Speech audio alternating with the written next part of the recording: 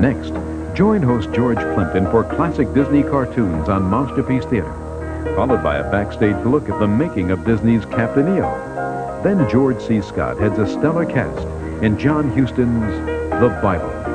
It's all coming up tonight on the Disney Channel.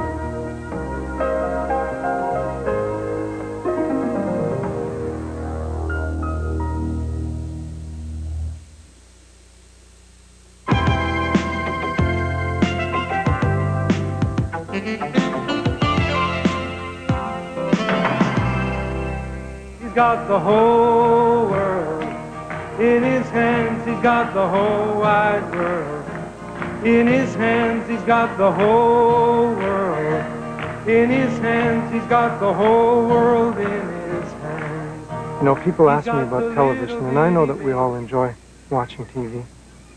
And people say, well, it teaches children so much. And I say, well, yeah, but it sounds to me like a classroom where you can't ask any questions. You can't get the teacher to show you anything. You can't ask, you can't find out, you can't play with. I think the way we learn best is when we're together, when we can ask each other things, bounce ideas off each other.